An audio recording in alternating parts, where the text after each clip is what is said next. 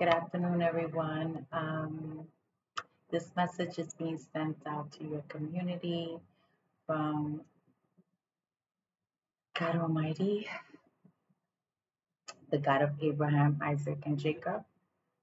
Um, the only reason why I'm being sent with this message to you is because of my heart. And once you hear the message and interpret the dream, you will have a better understanding.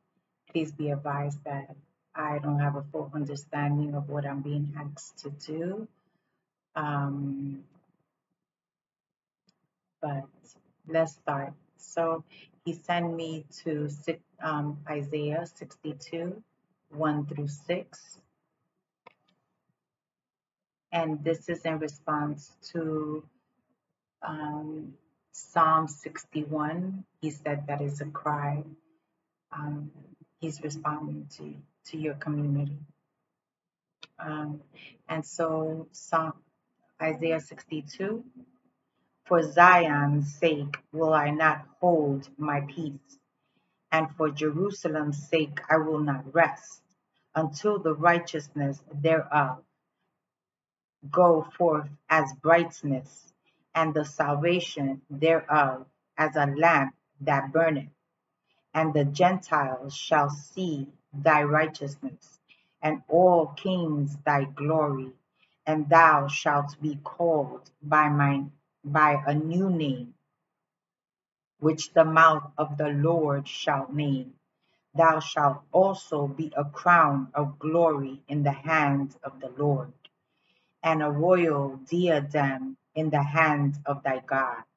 Thou shalt no more be termed forsaken, neither shall thy land any more be termed desolate, but thou shalt be called Hephzi-bah, and thy land Beulah, for the Lord delighteth in thee, and thy land shall be married.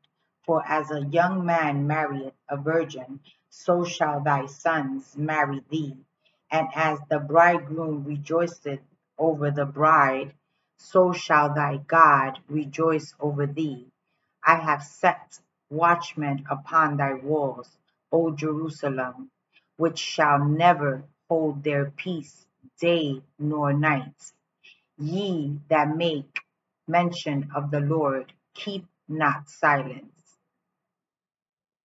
So that's what he said.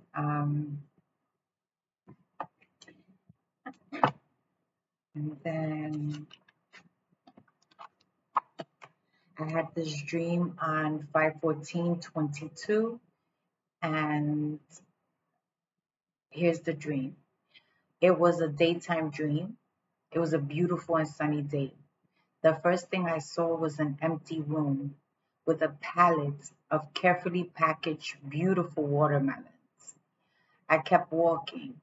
The next thing I remember, I was going into a very fancy cafeteria, and I was on a line. I was at the end of the line.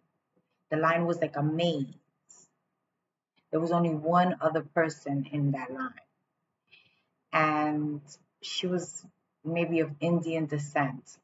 She was ordering pizza. She kept requesting for the pizza to be all natural.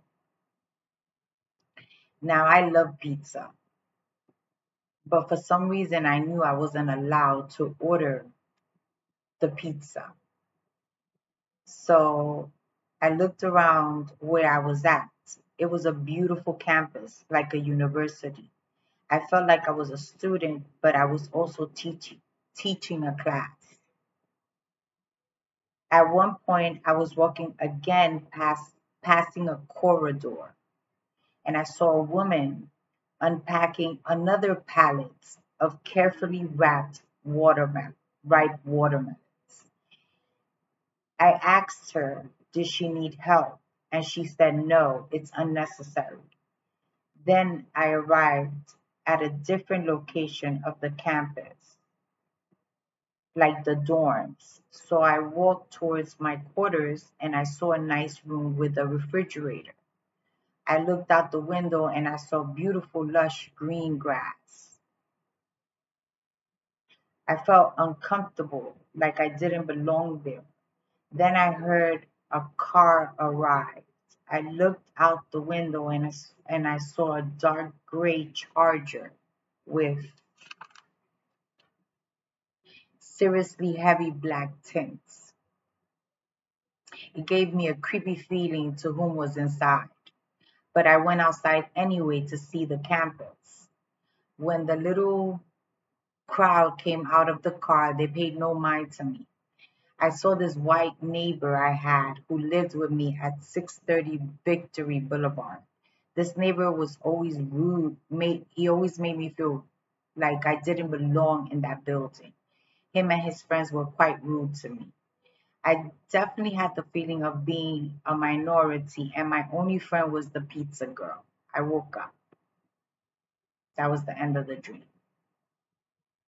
So the clues he wants me to put out is 630 Victory Boulevard, um, parentheses interpreter. Then to complete the message, he gives us verses from the book of Jeremiah 29, verses 14 and 15, verses 22 through 24, verses 31 and 32, all from Jeremiah 29. Then he completes it, stating, Israel, Israel shall stay with their message. You must interpret the dream so I can release the first prophetic word to this nation. You shall release only the part of the message that pertains to the Gentiles. You shall publish it and name it, O Israel. Response,